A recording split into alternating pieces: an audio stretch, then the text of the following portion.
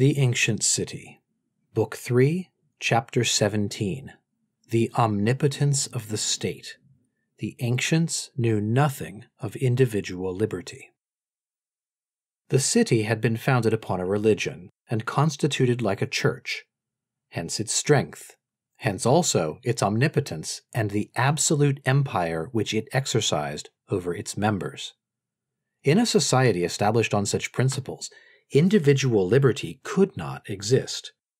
The citizen was subordinate in everything, and without any reserve, to the city. He belonged to it, body and soul. The religion which had produced the state, and the state which supported the religion, sustained each other, and made but one. These two powers, associated and confounded, formed a power almost superhuman, to which the soul and the body were equally enslaved. There was nothing independent in man. His body belonged to the state, and was devoted to its defense. At Rome, military service was due till a man was 50 years old, at Athens till he was 60, at Sparta always. His fortune was always at the disposal of the state. If the city had need of money, it could order the women to deliver up their jewels, the creditors to give up their claims, and the owners of olive trees to turn over gratuitously the oil which they had made. Private life did not escape this omnipotence of the state. The Athenian law, in the name of religion, forbade man to remain single. Sparta punished not only those who remained single, but those who married late. At Athens, the state could prescribe labor, and at Sparta, idleness. It exercised its tyranny in even the smallest things. At Locri, the laws forbade men to drink pure wine. At Rome, Miletus, and Marseille, wine was forbidden to women. It was a common thing for the kind of dress to be invariably fixed by each city. The legislation of Sparta regulated the headdress of women, and that of Athens forbade them to take with them on a journey more than 3 dresses. At Rhodes and Byzantium, the law forbade men to shave the beard. The state was under no obligation to suffer any of its citizens to be deformed. It therefore commanded a father to whom such a son was born to have him put to death. This law is found in the ancient codes of Sparta and of Rome. We do not know that it existed at Athens. We know only that Aristotle and Plato incorporated it into their ideal codes. There is, in the history of Sparta, one trait which Plutarch and Rousseau greatly admired. Sparta had just suffered a defeat at Leuctra, and many of its citizens had perished. On receipt of this news, the relatives of the dead had to show themselves in public with gay countenances. The mother who learned that her son had escaped, and that she should see him again, appeared afflicted and wept. Another, who knew that she should never again see her son, appeared joyous and went round to the temple to thank the gods. What then was the power of the state that could thus order the reversal of the natural sentiments and be obeyed? The state allowed no man to be indifferent to its interests. The philosopher or the studious man had no right to live apart. He was obliged to vote in the assembly, and be magistrate in his turn. At a time when discords were frequent, the Athenian law permitted no one to remain neutral. He must take sides with one or the other party. Against one who attempted to remain indifferent and not side with either faction, and to appear calm, the law pronounced the punishment of exile with confiscation of property. Education was far from being free among the Greeks. On the contrary, there was nothing over which the state had greater control. At Sparta, the father could have nothing to do with the education of his son. The law appears to have been less rigorous at Athens. Still, the state managed to have education in the hands of masters of its own choosing. Aristophanes, in an eloquent passage, shows the Athenian children on their way to school. In order, distributed according to their district, they march in serried ranks, through rain, snow, or scorching heat. These children seem already to understand that they are performing a public duty. The state wished alone to control education, and Plato gives the motive for this. Parents ought not to be free to send or not to send their children to the masters whom the city has chosen, for the children belong less to their parents than to the city.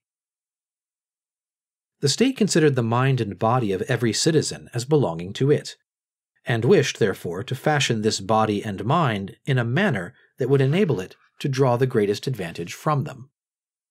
Children were taught gymnastics because the body of a man was an arm for the city, and it was best that this arm should be as strong and as skillful as possible. They were also taught religious songs and hymns, and the sacred dances, because this knowledge was necessary to the correct performance of the sacrifices and festivals of the city. It was admitted that the state had a right to prevent free instruction by the side of its own. One day, Athens made a law forbidding the instruction of young people without authority from the magistrates, and another which specially forbade the teaching of philosophy. A man had no chance to choose his belief. He must believe and submit to the religion of the city. He could hate and despise the gods of the neighboring city. As to the divinities of a general and universal character, like Jupiter, or Cybele, or Juno, he was free to believe or not to believe in them.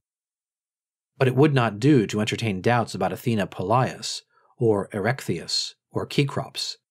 That would have been grave impiety, which would have endangered religion and the state at the same time, and which the state would have severely punished.